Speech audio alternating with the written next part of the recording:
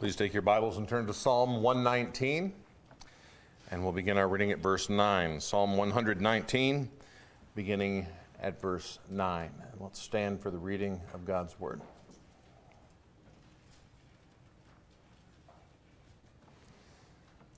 Wherewithal shall a young man cleanse his way? By taking heed thereto, according to thy word. With my whole heart have I sought thee. O let me not wander from thy commandments. Thy word have I hid in mine heart, that I might not sin against thee. Blessed art thou, O Lord. Teach me thy statutes. With my lips have I declared all the judgments of thy mouth. I have rejoiced in the way of thy testimonies as much as in all riches. I will meditate in thy precepts, and have respect unto thy ways. I will delight myself in thy statutes. I will not forget thy word. May the Lord bless in the reading of his word. You may be seated.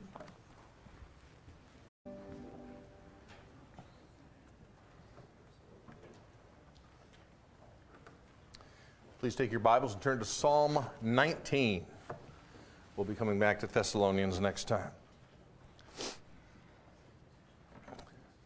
There are several passages that deal with the concept of natural revelation. There are a multitude of passages that deal with the idea of divine revelation as far as Scripture is concerned. God has chosen to reveal himself in three different ways, and we're going to be looking at least two of those, and probably the third one a little bit toward the end of the message here today. Psalm 19, it says, "The heavens declare the glory of God, and the firmament of the skies showeth his handiwork. Day unto day uttereth speech, and night unto night showeth knowledge. There is no speech nor language where their voice is not heard. Their line has gone out through all the earth, and their words to the end of the world. In them hath he set a tabernacle for the sun, which is as a bridegroom coming out of his chamber, and rejoiceth as a strong man to run a race. His going forth is from the end of the heaven, and his circuit unto the ends of it, and there is nothing hid from the heat thereof." That first half of the psalm deals with the concept of natural revelation.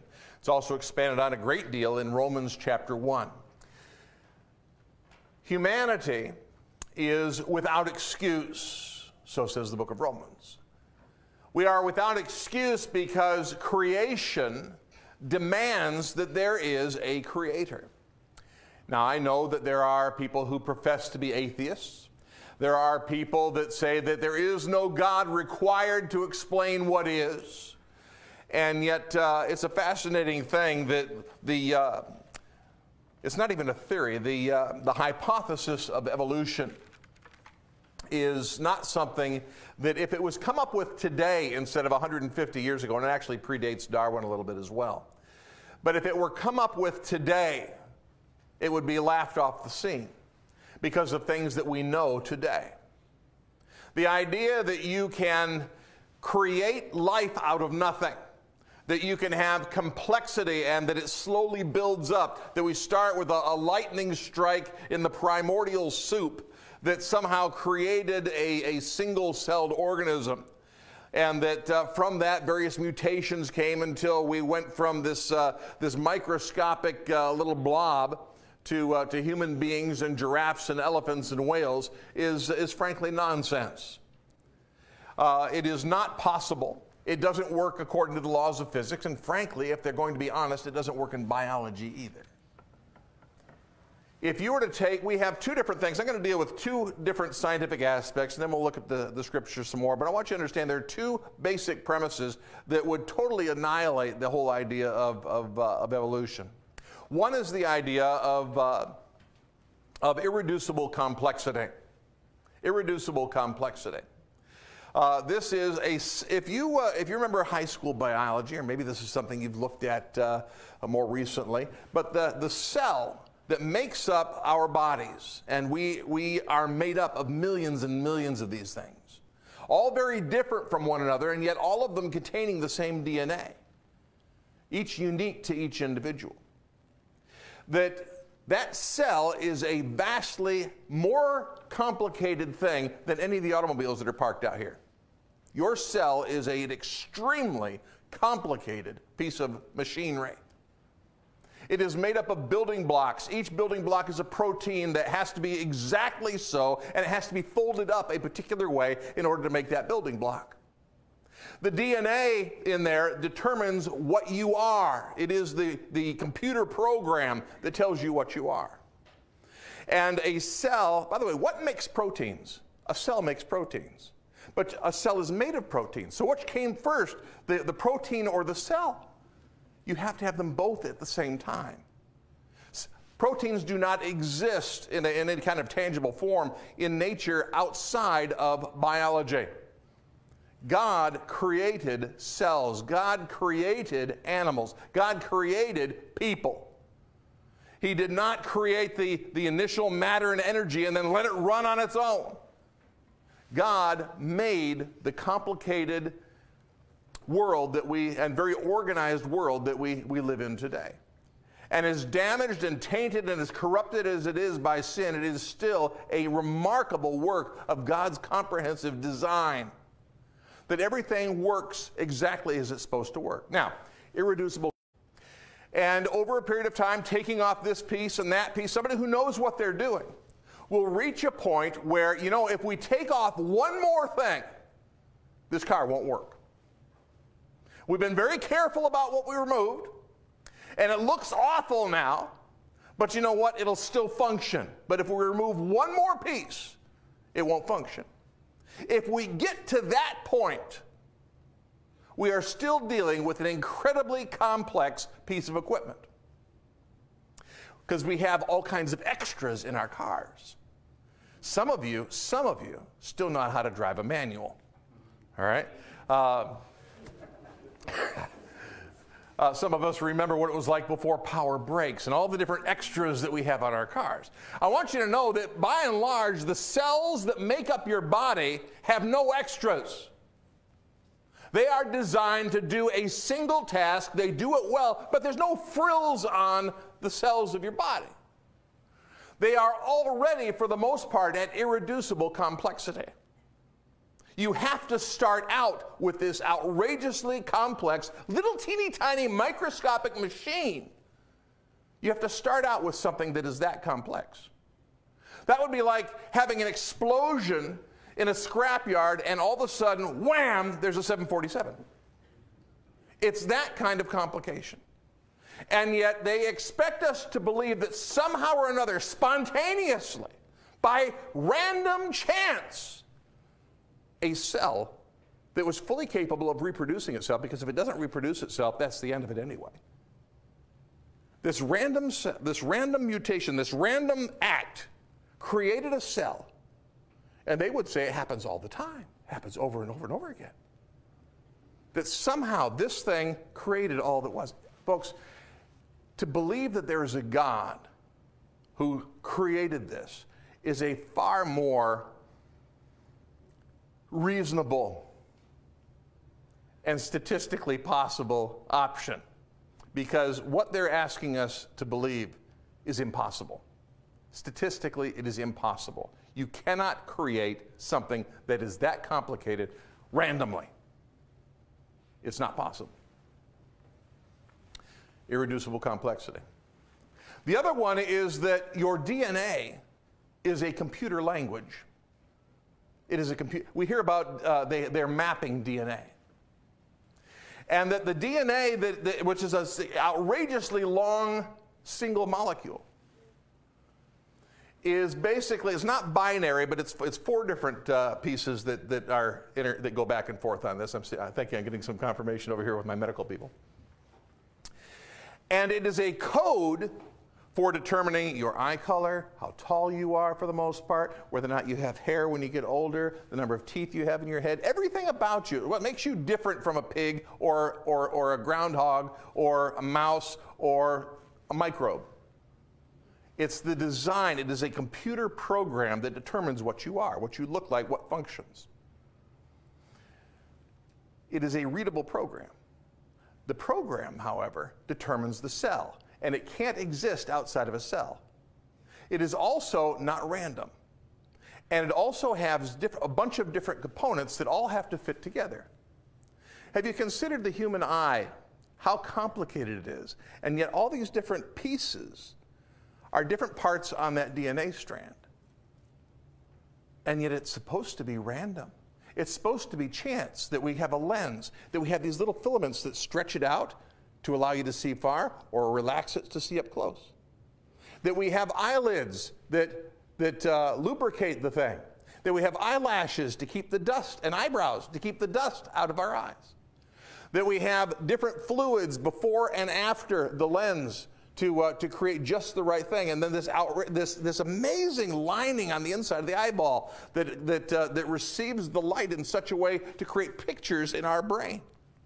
And of course, this is all random chance. And we can go through the ear and all the other senses that we have. We can go through the digestive system, the circulatory system, all these different things that are all just as complicated and all have to interact and all are required to sustain each other. And it's all by chance.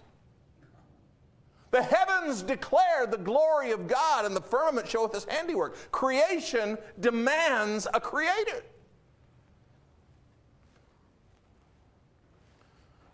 God made matter and energy, and then with that made everything else. Everything you see demands a creator. And the only reason they hang on to evolution is because they have built such a huge edifice on top of a lie that they can't let go of it. Understand that there are basically only 4 options as far as how explaining what is, how it got here. One is that there is a creator that made it. Number 2, that it's random chance. And that's what the world by and large holds to. The other one is, it isn't really here.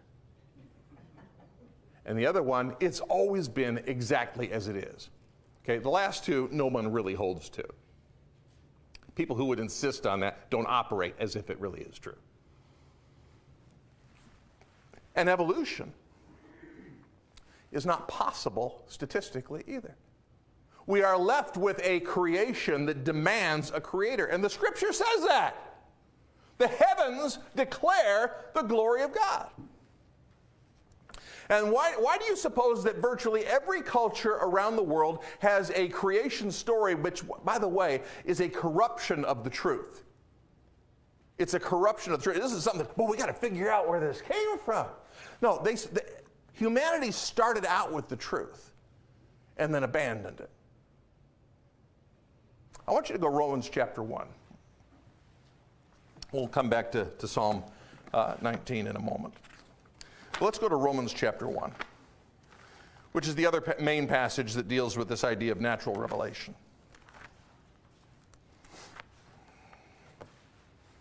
And let me get my eyes again.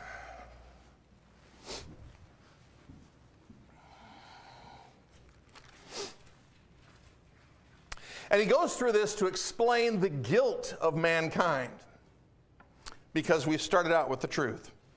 Starting in verse 17, for therein is the righteousness of God revealed from faith to faith, as it is written, the just shall live by faith. For the wrath of God is revealed from heaven against all ungodliness and unrighteousness of men who hold the truth in unrighteousness. Because that which may be known of God is manifest in them, for God hath shown it unto them. For the invisible, look at this, for the invisible things of him from the creation of the world are clearly seen, being understood by the things which are made, even his eternal power and Godhead, so that they are without excuse. There is a God out there. How can you, prove to me there's a God? The very fact that you are asking me this question, that you are there, that you exist, is a testimony to the fact there's a God. And just going through the things that we've looked at in the scriptures and irreducible complexity, the idea that the DNA and so on is a language, and there's a whole host of other things we could look at. But these are unanswerable questions, things that they don't want to go to. They have people who are supposed to be at the top of the academic food chain, who are the brilliant scholars who are supposed to have answers to this, are finally resorting to saying, well, aliens brought it here from another planet. And all that does is remove it one step to a place where we can't analyze it, and so we just have to take it by faith that it came here by aliens. I mean, Mr. Spock and Captain Kirk brought it here.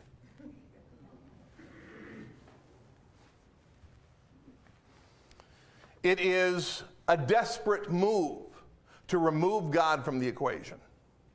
Because if indeed there is a creator,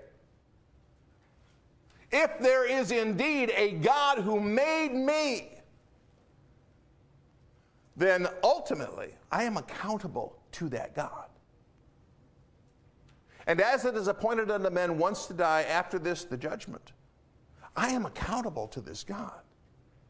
That after I leave this world, I am accountable for what I did with the knowledge I had. Did I accept what God had revealed, or did I not? It says we are without excuse. I am accountable for what God has revealed. And the amazing thing is, as people reject God, I'm not going to go into the whole details there, but in Romans chapter 1, it snowballs. As people reject God, they worship and serve the creation rather than the creator. They pursue the lust of the flesh, the lust of the eyes, and the pride of life. They become wrapped up in the tangibles and totally ignore the God that is in heaven. They create gods in their own image and worship and serve themselves. And we establish our own righteousness. There is no, according to the governments that be, there are no absolutes. Government decrees what is right and what is wrong. Society, culture determines what's right and wrong, which is always in a state of flux. It's only a matter of time before pedophilia becomes legal. I read this past week that there was a fellow who got his doctorate and it was approved. He's Dr. So-and-so defending a thesis that defends pedophilia in a United States university.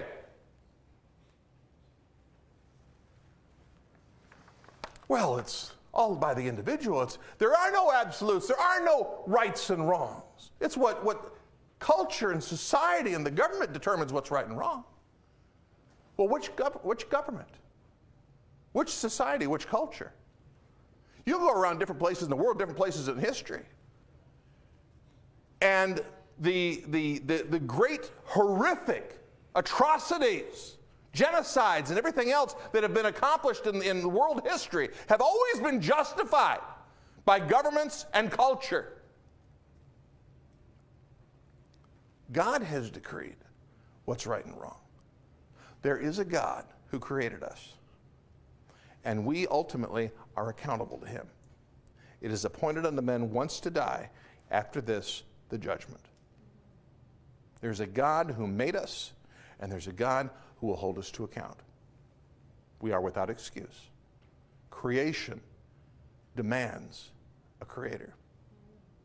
Now, with that piece of information, with that we've just looked at, we have an amazing God whose power, whose brilliance is beyond the scope of our comprehension. That you have a God who in a moment of time spoke all that is into existence.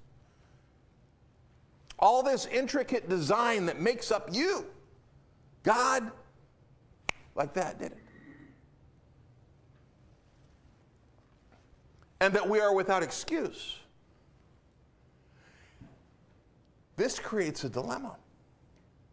This creates a great difficulty for us, because with that, creation is enough to damn me, but creation is not enough to save me. There's a God who made me that I am accountable to. There's no redemption in that information. There's no forgiveness in that information. There is simply enough to condemn me.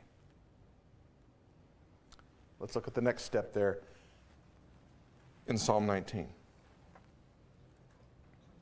We go from natural revelation to written revelation. How can I know specifically about this Creator? How can I know the name? I see that He's powerful. I know I'm ultimately accountable to Him because I am part of His creation. But how can I know what he wants? How can I know of salvation? Is there a hope of knowing this God, knowing this Creator? And so we deal with written revelation starting in verse 7. He says, the law of the Lord is perfect. And what does it say? Converting the soul. I can know of salvation by the Scripture. The testimony of the Lord is sure, making wise the simple. And of course, the whole idea of wisdom in your Old Testament wisdom literature is dealing with the knowledge of God. The statutes of the Lord are right, rejoicing the heart. The commandment of the Lord is pure, enlightening the eyes. I'm going to cite a passage we looked at, and you've heard it many times here. 2 Timothy chapter 3, verse 16, all Scripture is given by inspiration of God, is profitable for doctrine, for reproof, for correction, for instruction in righteousness, that the man of God may be perfect, thoroughly furnished unto all good works. It's profitable for doctrine. Here's what you need to believe. For reproof, we are out of line. We are sinners. We are wicked. We need to be called to account. Hey, buddy, you're out of line. That's what the Scripture says. For correction, all right, here's how we fix what's broken.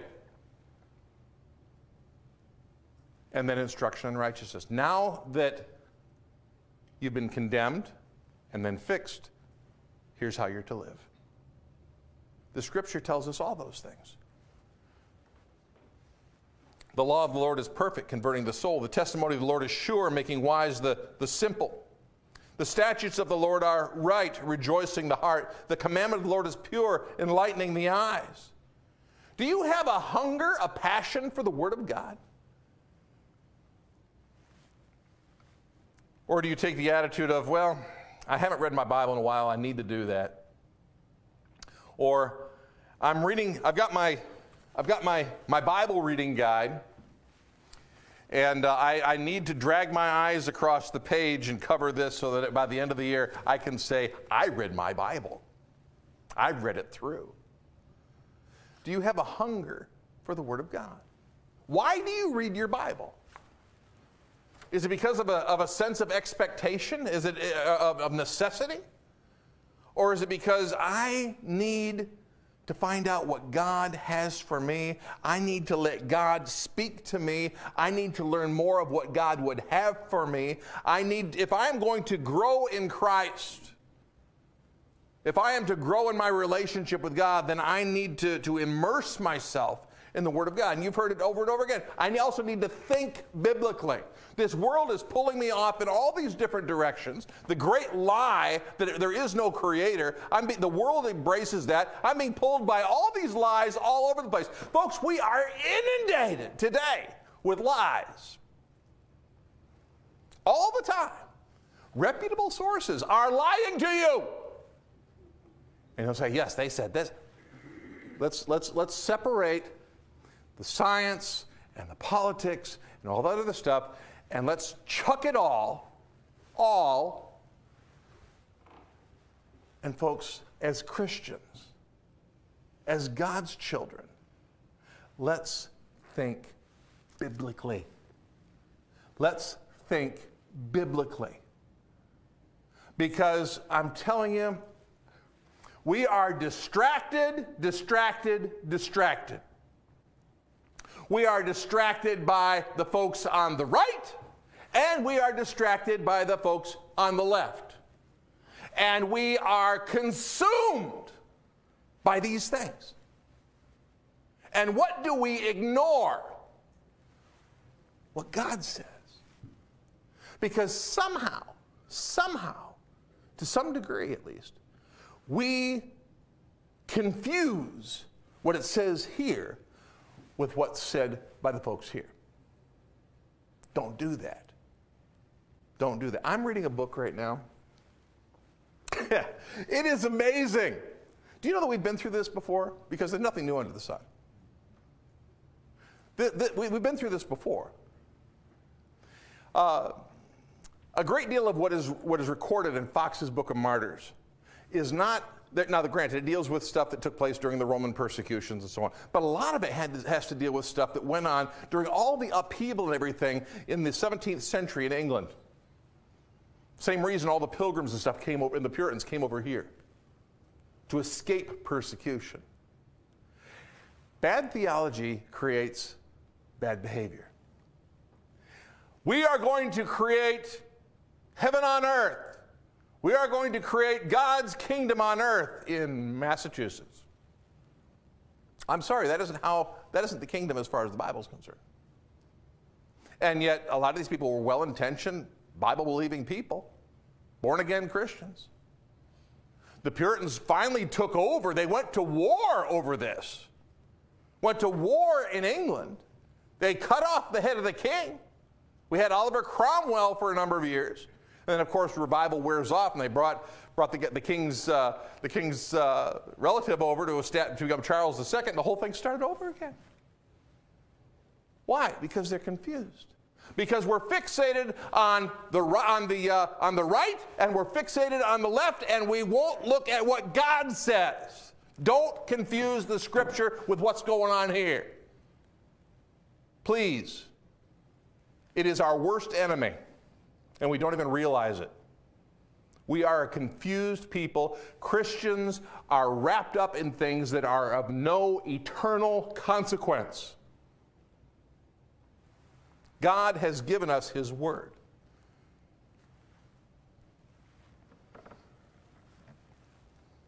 And He says in verse 10, more to be desired are they than gold, yea, than much fine gold. Sweeter also than honey and the honeycomb. We spend our lives chasing tangibles. We spend our lives chasing experiences. The Word of God is more satisfying than wealth. It is more satisfying than any experience you can have. Because tied to this is your relationship with your Creator, which will never end. The Scripture says we brought nothing into this world. It is certain we can carry nothing out. Then why are we so fixated on things that we can't keep?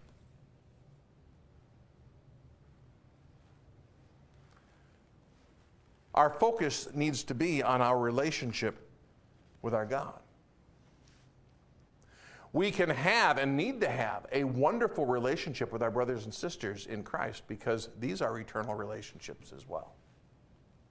And we need to be fixated on sharing the gospel with other people, that we might have more brothers and sisters, because as we saw in the Sunday school hour, every knee shall bow of things in heaven and things in earth and things under the earth, and those without Christ will bow the knee and acknowledge Him as Lord as they are cast into the lake of fire.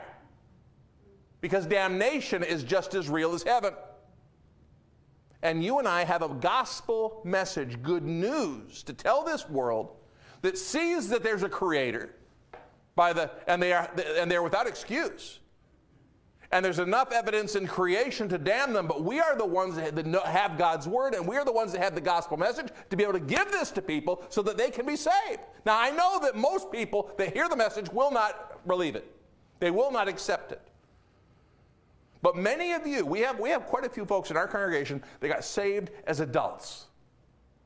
And you look back at your pre-salvation days, and look back, I'm one, at your scoffing before, your mocking of the gospel. Because there was a time in my life, if I was looking at me at that particular age, I was thinking, that's the last person on earth that's going to get saved.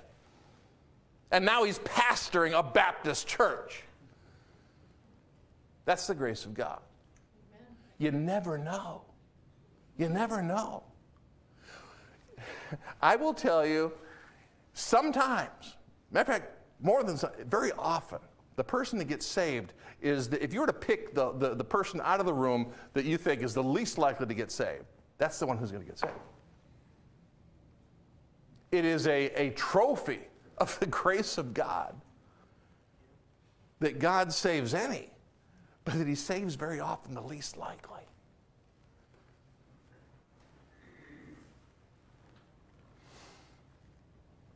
And so I have this delightful, delectable Word of God. And so I am to strive to serve my God now that I know Him. Look at verse 12. Who can understand His errors? Talking about our own. Cleanse thou me from secret faults. Lord, open my eyes to the sin that's in my life that I'm probably not even aware of. It's easy to see it in everybody else. Oh, I can't believe so. Did you see what he said? Did you see what he did? Oh, look at that person. Look in the mirror. As I mentioned last week, most of the time we are our own worst enemy.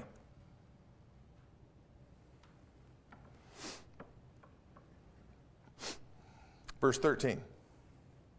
Keep back also thy servant from presumptuous sins. What's a presumptuous sin? A believer who is walking with God, present tense, is presently walking with God, will not commit presumptuous sins. A believer who is walking with God gets hit broadside and surprised by temptation and slips and falls. Presumptuous sin is something I've planned out. Presumptuous sin is something that I'm scheming and preparing for. Oh, I'm going to go and do this. Yes, I'm going to do this. Yes, I'm planning on doing this. I have my plans, my aspirations. I am doing this. I know I'm going to do this. With a forethought, premeditated sin. That's what it's talking about. Keep back thy servant also from presumptuous sins. Let them not have dominion over me. The sin that you can't seem to let go of, the sin that has been an ongoing struggle with you, perhaps for years or even decades. Granted, it is a serious temptation. Yes, there are struggles with this. But the reason you don't have victory over it, let's be honest, is because you love your sin more than you love the Lord. You are unwilling to take the steps necessary to get rid of it. Well, if you struggle with pornography, you are better off without a computer or a cell phone than struggling with pornography, period. Get rid of it. Get rid of it. Get rid of it. Because you are valuing your electronics more than you value your relationship with God. And if whatever the case may be, whatever you're struggling with, it may cost you to gain victory. Is the victory worth it to you? Because if not, you are valuing your sin more than you value your relationship with God.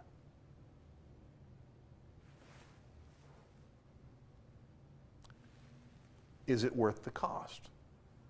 And I will tell you, it is. It is. Because otherwise, I am guilty of presumptuous sin. I know that temptation is right there, and instead of fleeing it, instead of running away from it, instead of doing everything I can to keep from doing that, I allow all the mechanisms to be there so that when the opportune moment hits, I can go and indulge my sin. If I'm an alcoholic, I'm not going to be keeping liquor in my house. Don't do that. Don't do that.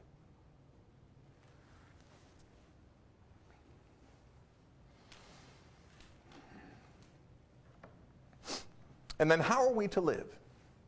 We are ambassadors for Christ. He says in verse 14, let the words of my mouth and the meditation of my heart. People hear what I say. God sees what's going on the inside. And both of them matter to God. Let the words of my mouth, the meditation of my heart, both be acceptable in thy sight. O Lord, my strength and my, what's that last word? Redeemer. My salvation comes from Jesus Christ. And I live a life for God in gratitude, in thanksgiving, folks, in thanksgiving for the redemption that comes through Christ. I want you to turn to Hebrews chapter 1. We're going to look at the last thing. God has revealed himself in three ways. God has revealed himself in creation. That creation demands a creator. God made the stuff. He made the matter, he made the energy, and he organized it and made all this outrageously complicated world and universe that we live in. He made it all. And he's, in the Genesis account, talks about the sun and the moon, and it says he made, just in passing, he made the stars also.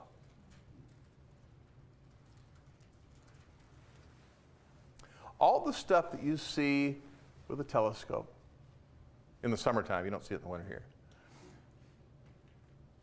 All that stuff that is huge beyond comprehension and distant, God spoke and bang, there it was.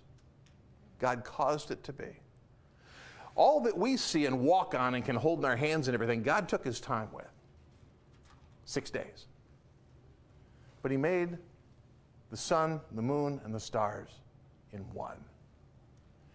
It wasn't that it was too much for God and he took 6 days, because he did all the rest of it in one. We are dealing with a God who is worthy of our worship. And yet this great God who made, I talked about the germs on the palm of your hand last week. We are the germs that God loves.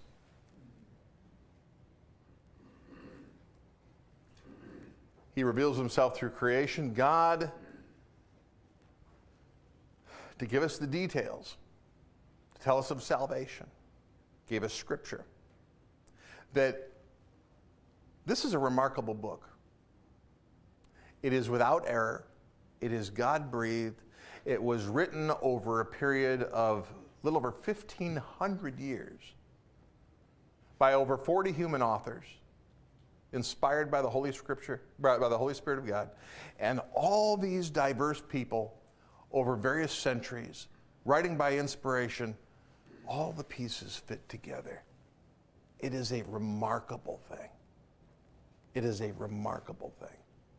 God has given us his perfect word to tell us about himself. And so we have natural revelation, the stuff that we see all around us. We have God's written revelation that we have right there on your lap. Is there another revelation? Yes, there is. And I don't mean the dreams that you have at night. A vision that you had while you were eating breakfast. No, something far greater. In Hebrews chapter 1, start in verse 1. God, who at sundry times and in diverse manners spake in time past unto the fathers by the prophets, giving us what was at this time our Old Testament. Most of the New Testament, a good portion of the New Testament had not yet been written when Hebrews was written. Hath in these last days spoken unto us by his Son. The third form of revelation is the incarnate Son, whom God hath appointed heir of all things, by whom also he made the worlds, who being the brightness of his glory and the express image of his person, and upholding all things by the word of his power, God sustains his creation, when he had by himself purged our sins, the sacrifice on Calvary, the satisfaction of God's justice, sat down, the job being completed.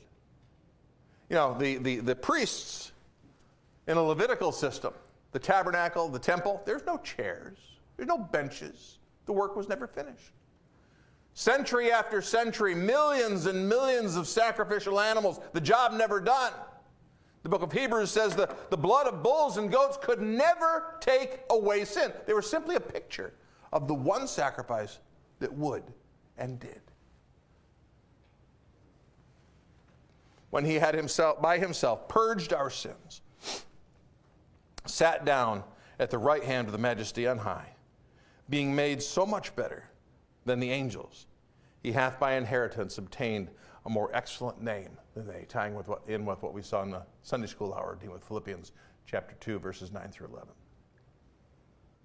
So God has revealed himself to us in three ways: creation, the Scripture, and the Son. The Son is the fulfillment of the Scripture. He is the Creator. They all tie together. Because without the incarnate Son, the Scripture can't be fulfilled. Without the incarnate Son, the promises of redemption and forgiveness and a relationship with our Creator are not possible. The incarnate Son provides for forgiveness. He purges our sins. He redeems us. He buys us to himself, that we might have forgiveness and a relationship with our Creator God. Now, we have looked at all of this. Thursday is Thanksgiving. Do we, as God's children, those of us who recognize God in creation, those who have seen God in the Scripture and have a relationship with our Savior through Jesus Christ, do we have cause for thanksgiving? Do we have, let's turn it around, do we have cause for giving of thanks? We do. Absolutely. And may I urge you not to set it aside for a turkey dinner on a Thursday in November.